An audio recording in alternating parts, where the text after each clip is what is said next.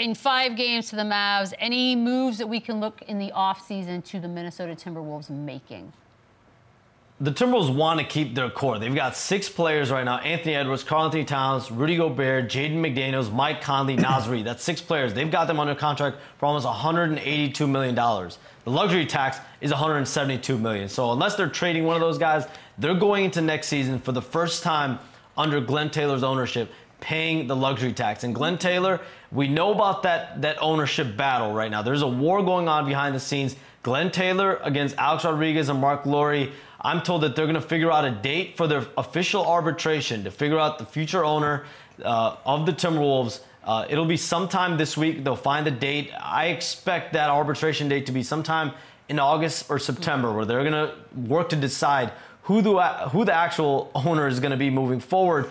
But the other big thing is Tim Connelly has an opt-out in his contract. He has some days here to make a decision on his option.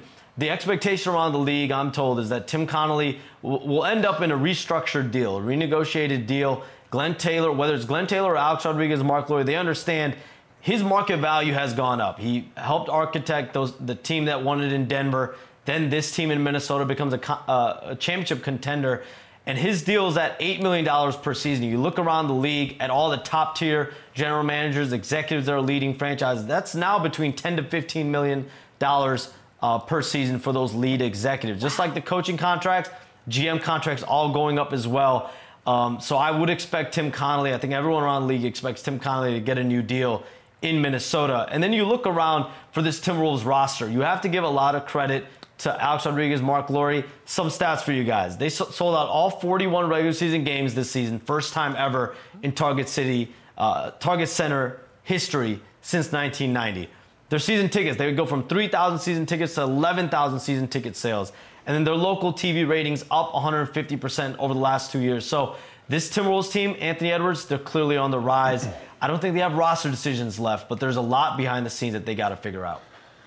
Yeah, I've never seen such a solid team in such a good situation have so many issues that aren't team related, like aren't player personnel related. Drama. They have to figure out the ownership, then they have to figure out the GM, but the team is in great shape. You have the absolute star in Anthony Edwards. The 2 bigs with Towns and Gobert have proven this year that it works.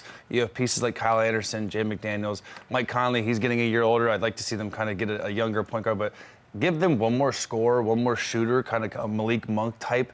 They're right there. And the way they play, the way they defend, and the way they're versatile on offense, they are going to be right there for years to come, too, because they're young, they're on the rise. They have a versatile team that can win games even when they don't shoot the ball well. But give them a bucket or 2 off the bench. I was about to say, we can simplify this thing. They have their starting 5 and their 6-man locked up. Yeah. So now you fill that roster in with guys that want to do the dirty work, guys that you can get you a couple of 3-and-D guys, somebody that's going to take some pride in playing defense, somebody that's going to be able to space that floor for you. But listen, they're in a great shape, just as good as any other team. To know that your starting 5 is coming back, your 6th man of the year is coming back, you only got about 4 or 5 spots. You got to go find their and you have no money, so you got to be smart. But you got to figure it out. But when you have a team like this where their infrastructure of the team is so set and they're the #1 defense, whoever they get has to fit in. Like, you're not going to be the guy that comes in here and ruffles. You're like, you are going to play your role. You are going to know your role. You are going to blend in with this core that they already have because they just had huge success. They have a great coach in Chris Finch. His patella is going to be healed next year. He won't be behind the bench. So I think they are in fantastic shape. They just got to figure out the Tim Connelly A-Rod situation because that's crazy. The sale behind. I love it. But also, it doesn't affect. Like, if you're on the team, do you give a fuck about that? Can y'all educate me because he was willing to sell the team, and then what? They got really good, and he said, you know what? I think, correct me if I'm wrong, Shams, but the value that he agreed to sell originally was lower than what the value of the team. Basically, he wanted to sell his house, and he accepted a low bid, and now he's like, wait a minute, it's worth a lot more than that. Yeah, he came in low. Right? Kind of. Yeah, 2021, he decided and chose them, Alex Rodriguez and Mark Lowry, to sell to them for $1.5 billion. Well, in the 1 to 2 years since, that valuation has gone up all the way to $3 billion. So this is a $1.5 billion battle that's going on between Alex Rodriguez and Mark Lowry and Glenn Taylor. And Glenn Taylor felt in his mind that deadlines were missed. There weren't, different action points that needed to be hit by Mark Lowry and Alex Rodriguez. They were not done.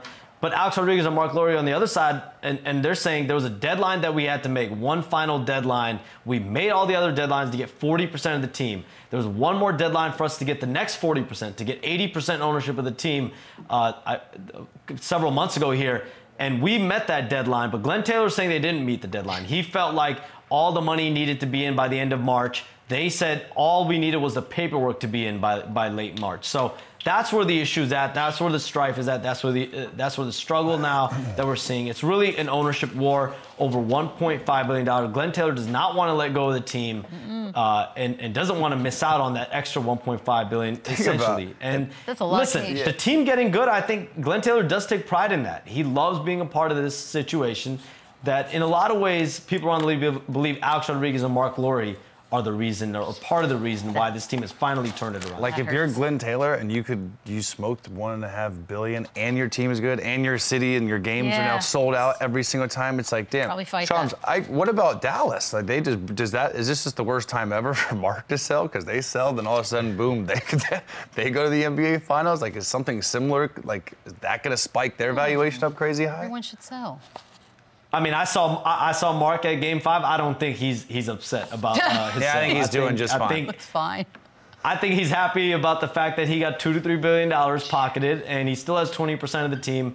That they'll have the option. The Adelson family, Patrick Dumont, they're gonna have the ability to buy that out as well at some point over the coming years. So we'll see what happens there. But at the end of the day, Mark ending up with $3.5 billion and still having.